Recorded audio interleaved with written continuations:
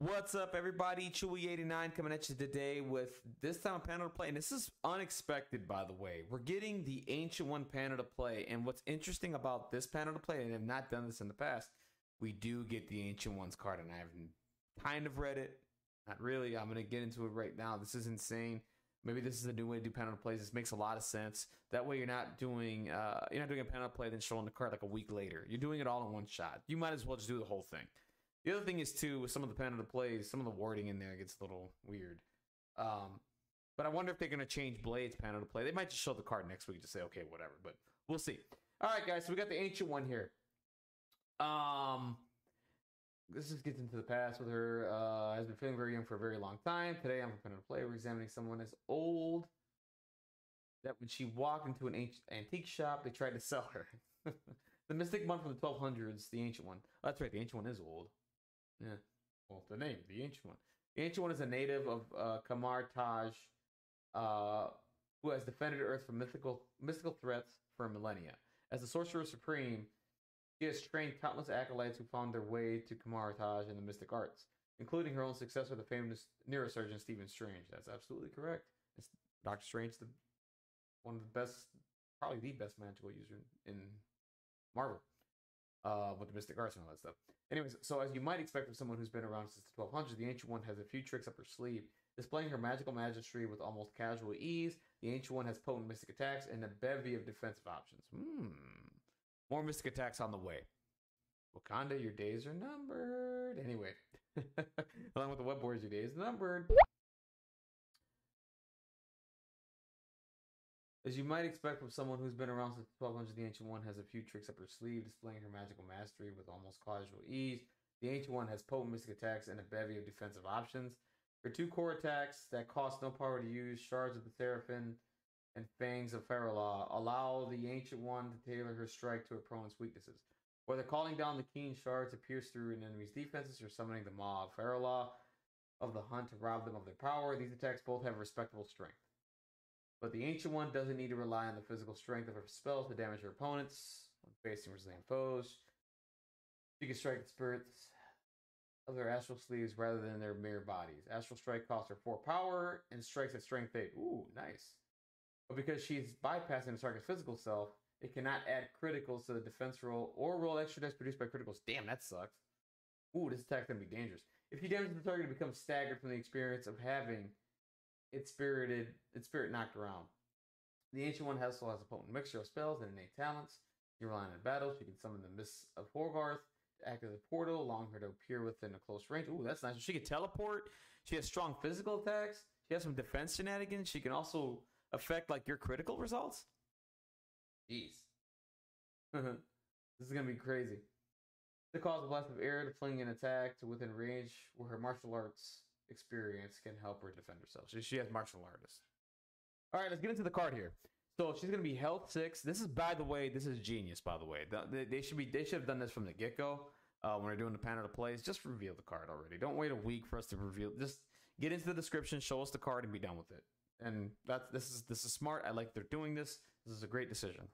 I'm glad they're doing it now rather than like 10 years from now or whatever.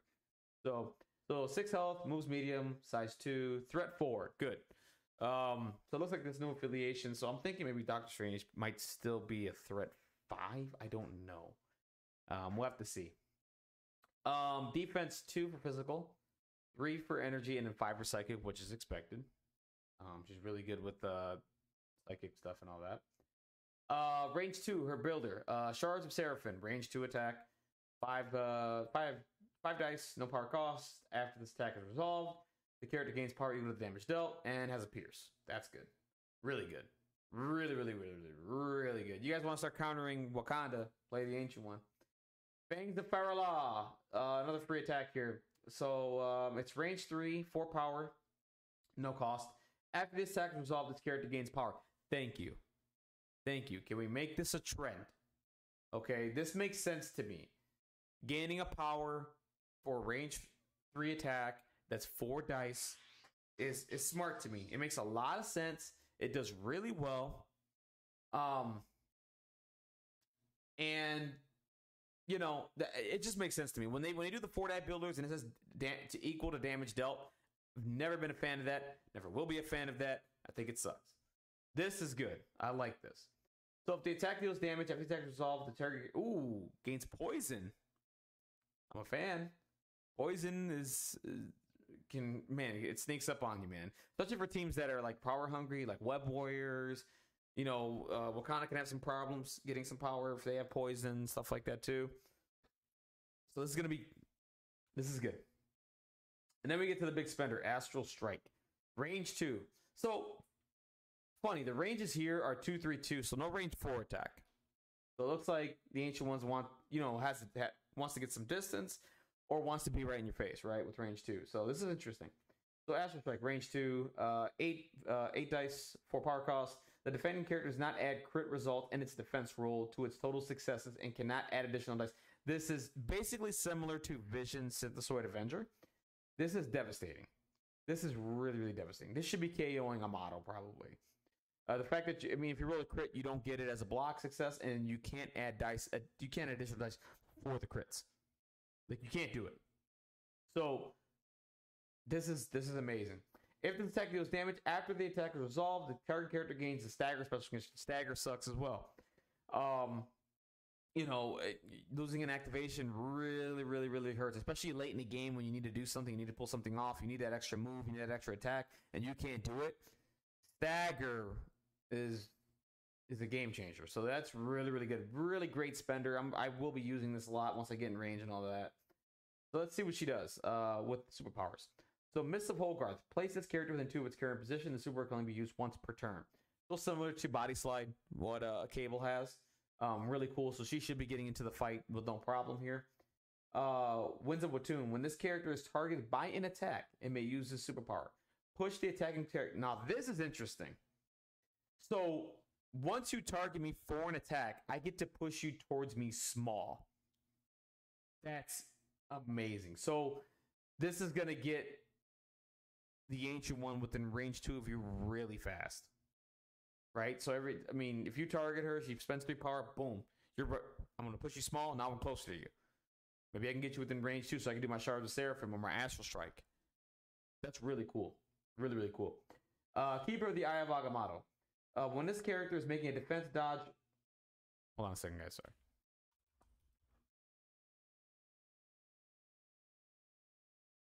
Sorry. When this character is making a defense or dodge roll, it may reroll up to 2 of its defense dice or dodge dice. So every time you make a defense or dodge roll, so basically, this is almost similar to Eye of Agamotto, but Eye of Agamotto's roll all your dice, and you can add failures to it. This does not do that.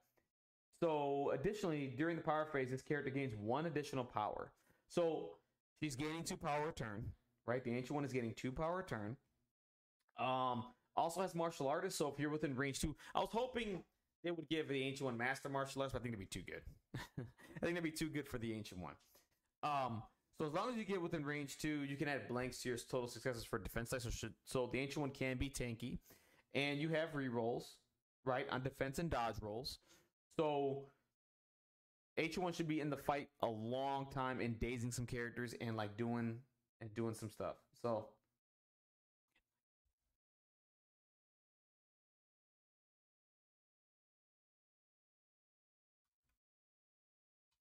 hold on, guys. Sorry. Whatever. Anyway, so we get to the Ancient side. I don't think anything changes here. Health stays the same. Defense dice stay the same. The superpowers all stay the same.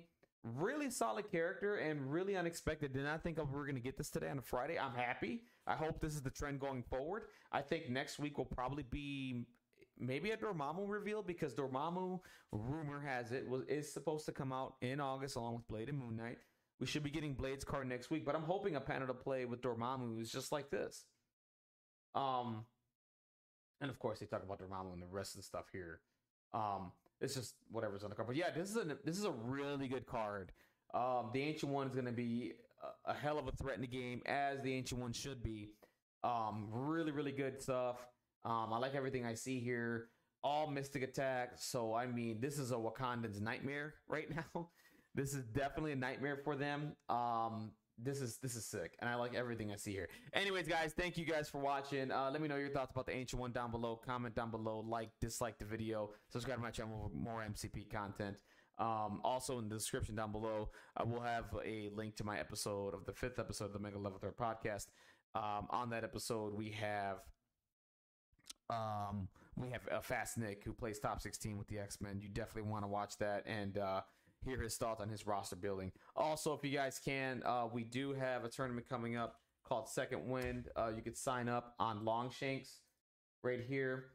That is October 23rd and the 24th of this year. It's a 2-day event run by Vincent Kirchhoff and the crew down there in Chicago. I've been there for 2 years. I went in 2018, 2019. I was sad to not get one in 2020, with everything going on. And right now it's stacking up. Right now we got 23 players that are going to be playing in this event at this point in time. I need to sign up at some point, otherwise I'm not going to get a spot here. So yeah, you just go to longshanks.org, look for Marvel Crisis Protocol, look for Second Wind 3, and just follow the instructions here to sign up for this event. And you're gonna have a great time, guys. Trust me. Anyways, guys, thank you very much. Like I said, dislike, comment down below, subscribe to the channel. We'll have some more content. Take care. Have a wonderful day.